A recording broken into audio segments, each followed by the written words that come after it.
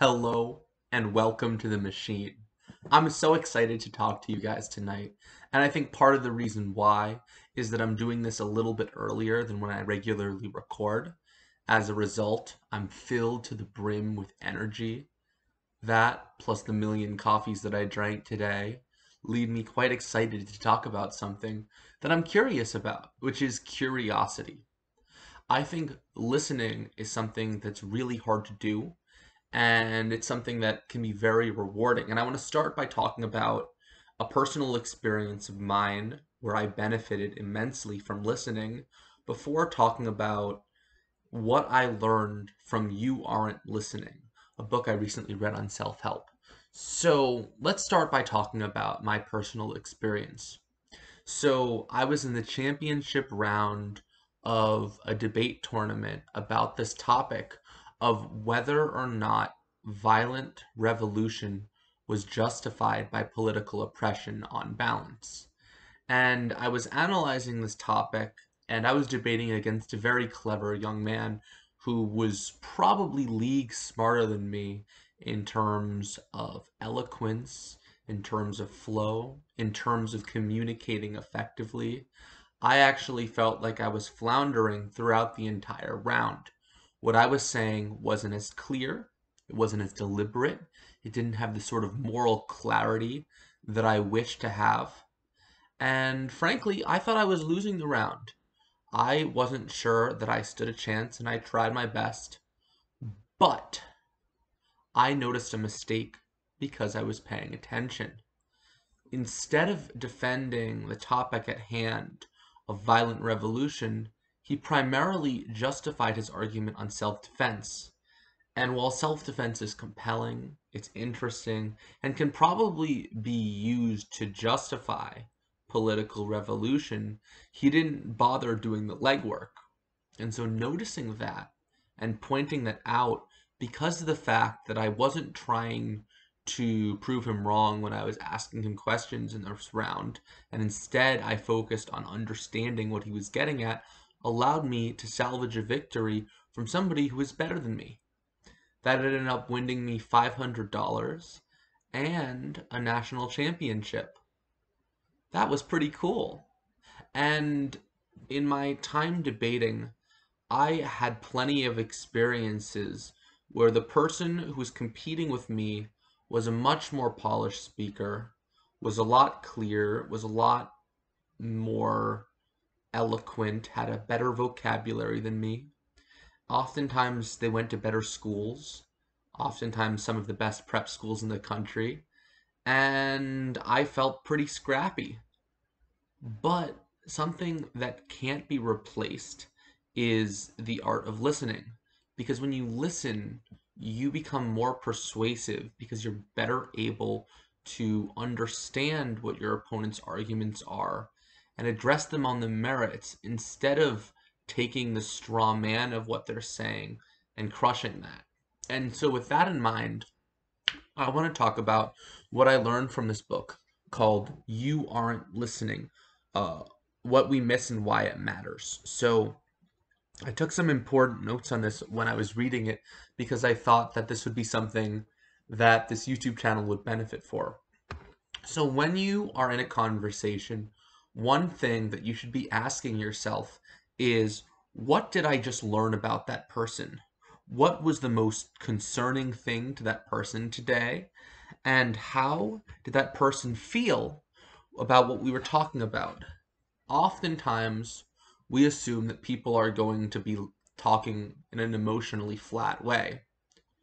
I feel sad. I feel happy. I feel humorous. But people aren't like that, and sitcoms don't adequately represent how people interact with other people. Oftentimes, there's subtlety and clues and nuance. And as a result, unless you're paying close attention, you're not going to be finding out what that person really means. So it is of paramount importance that you think about the sort of questions about what are they telling you and why are they telling you. The next thing that this book mentions is that rather than taking advice from management gurus whose big thing is to look concerned, yeah, and nodding, it's to actually be in the correct internal state, to to give attention, to show that you're listening, and to also allow for awkward pauses. Awkward pauses, many people think are not okay. They think awkward pauses are something that will wreck a conversation dead in its tracks and that it's going to make people dislike you. That's not exactly true. In fact, sometimes social faux pas can actually better people, and people are more willing to share when they see your full attention, which can oftentimes happen when you have more time to think. Think about it this way: when you have a little bit of time to respond and you decide to take a little bit longer to respond, you're able to more clearly articulate what you thought in response to them, and you're able to give them your full attention. Most people don't get very much attention. Most people are stuck on their screens a lot of the day, and so focusing on them is a gift. It's something that's very appreciated. And in my personal life, I've noticed that when I give people the gift of listening, I am rewarded and people appreciate it. The next thing that this book recommends is to be a detective with information. Oftentimes, people have reasons for telling you certain things. So if they're telling you these things, you should be asking yourself, what are they really saying? And what are they trying to communicate below the surface? As somebody who hasn't always been the best at picking up on conversational cues, as you spend more time asking these questions and as you interact with more types of people, you become better at understanding what people are really trying to say. Because oftentimes people aren't going to be overt about certain things. Oh, are you sure that dress looks good on you? Might be code for that dress is ugly or it makes you look fat. Because you can't just say that a lot of the time. And it's important to recognize this. The next thing you should note is to be open to someone else's experiences, ideas, and acknowledge their point of view. Nothing is more frustrating than interacting with somebody whose mind is entirely closed, who isn't listening to you. It can feel so incredibly frustrating and draining, and the lack of receptiveness can really hurt. And so when you are open with someone else's experiences, ideas, and point of view, it's a gift, but it also is a gift to yourself too, because it puts you in a vulnerable position. When you hear something that's uncomfortable, your first impulse is, no, this can't happen. But oftentimes we learn things when people tell us things, and this helps us develop and understand things in a way that we would otherwise not. Another note that this book reminds us is that our mind wanders when we listen, and a big part of that is because we're thinking about what we want to say next. When you don't assume that you have something ready, when you're not about to jump in with a line, you are able to really absorb in a way that makes sense. There's this improv show, I forgot what it was. It was written down at some point in the book, and they take a lot of these famous comedians and they have them basically like participate in a show. And some of these comedians are some of the most depressed people because they feel like they're just waiting to talk rather than getting to know somebody and their struggles. And so when we don't listen, we isolate ourselves and we make ourselves feel worse. So there were a couple book recommendations or author recommendations that this book recommended as well. Ralph Nichols, Naomi Henderson, and there's no good card for this, What to Do and Say When Life is Scary, Awful, and Unfair to People You Love. Both the authors and the titles seemed to be interesting things to read if you're interested in this subject area. But another point that was raised later in this book is that listening is sort of like meditation, in that you understand that there are distractions associated with it, but you try to rise above these distractions. And a big part of listening is resisting these mental side trips where there's something that's interesting or something that's caught your eye. But if you focus on that thing, you're not giving the person in front of you your attention. And so it's sort of a draining experience as well as like a compelling experience when you listen to someone. Another point that was brought up was this idea that it is challenging to get started, but when you develop a very good conversation, it really leaves you feeling energized and fulfilled. And so fulfilling someone else's emotional need for this is something that's very appreciated and something that is kind.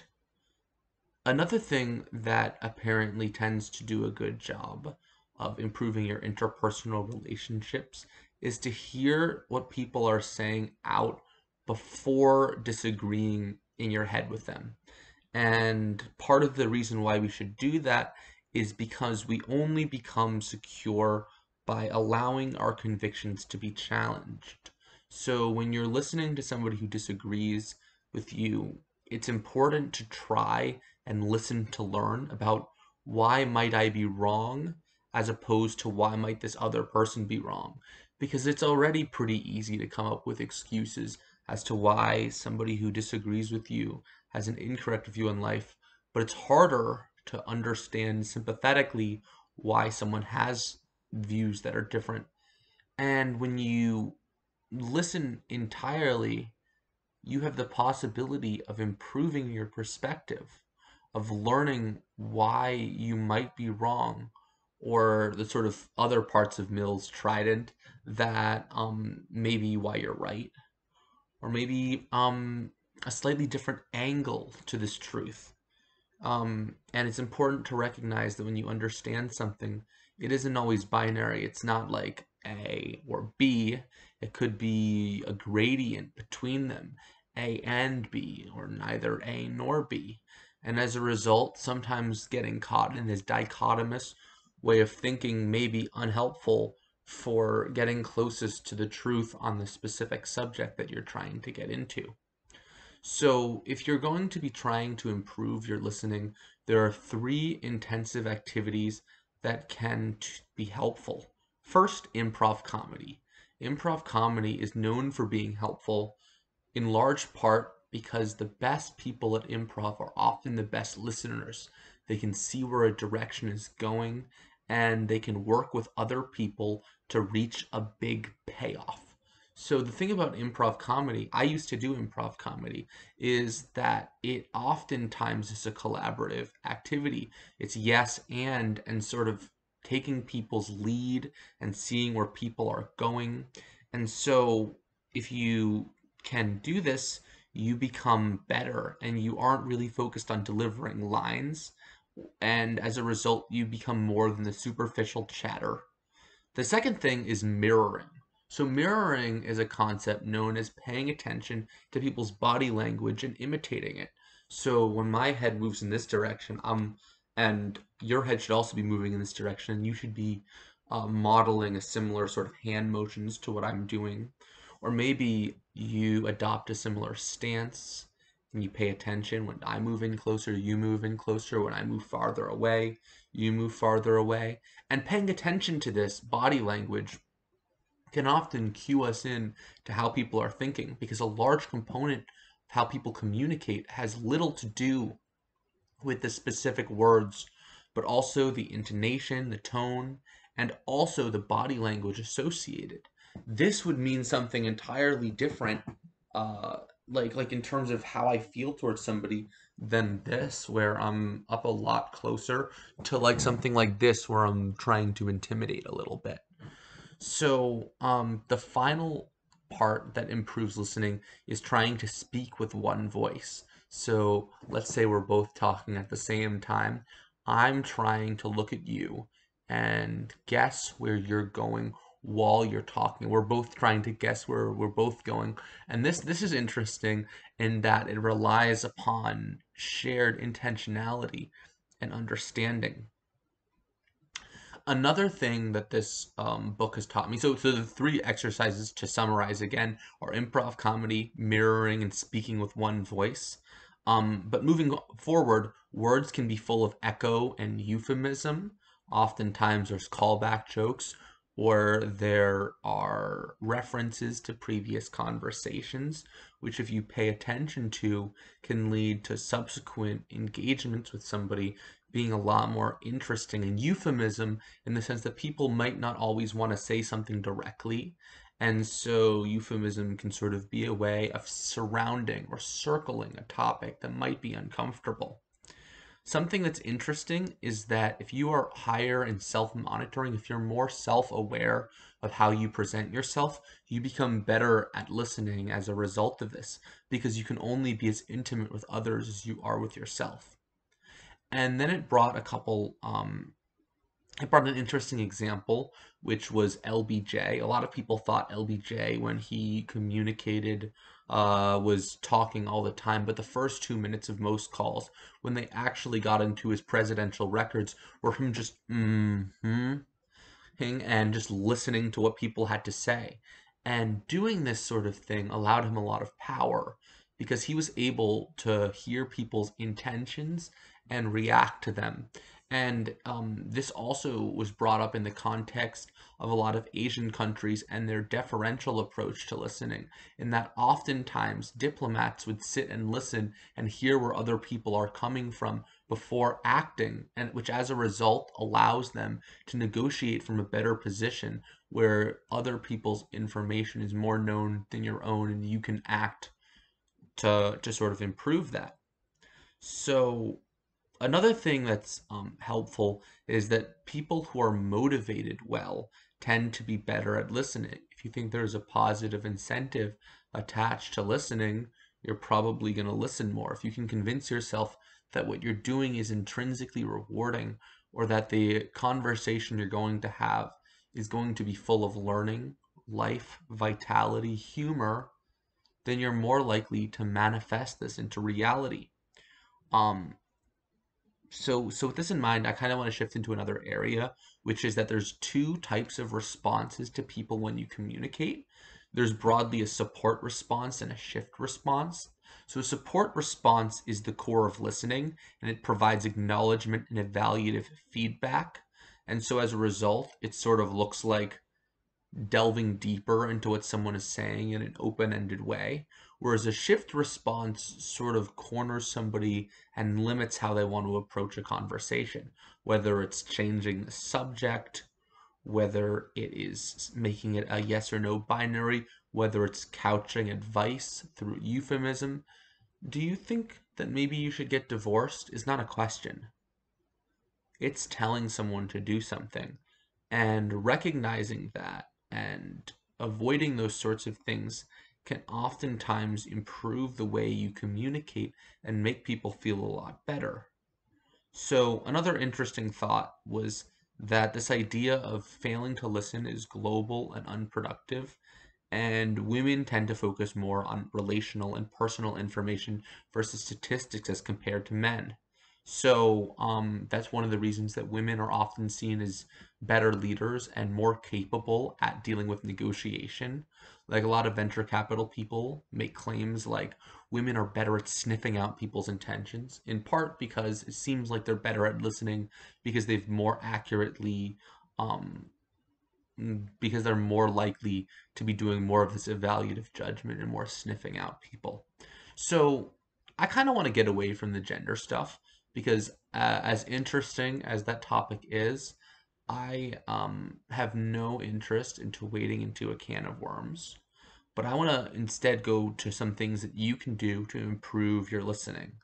So one recommend or a set of recommendations that this author makes is you should squelch the impulse to suggest you know how someone feels, to identify the cause of the problem, to tell someone what to do, to minimize their concerns, to bring perspective with forced positivity and platitudes, or to admire someone's strength. Instead, you should ask questions that get to people's values, people's motives. Some stuff that might be good include: before making a phone call, do you ever rehearse what you're going to say? Why? What would constitute a perfect day for you? When did you last sing to yourself? To someone else? If you were able to live to the age of 90 and regain either the mind or body of a 30-year-old for the last 60 years of your life, which would you want? A lot of these sorts of questions get to people's core thoughts and help people feel understood in a way that other questions don't. So this set of questions that I'm bringing up were in the 36 questions to fall back in love. The other thing to note is that pitch, loudness, tone, and flow are all things you should be paying attention to when it comes to listening. Um, Something I dislike about YouTube is that I'm sort of talking at this camera and I'm not really able to do any of this active listening to ensure that I understand someone better. But something that I also found interesting in this book is this willingness to hear stories that sometimes people have makes people less guarded and more trusting. And so telling stories and listening to stories creates a sort of positive bond around people, which is one of the reasons why you might like standing around a campfire and talking.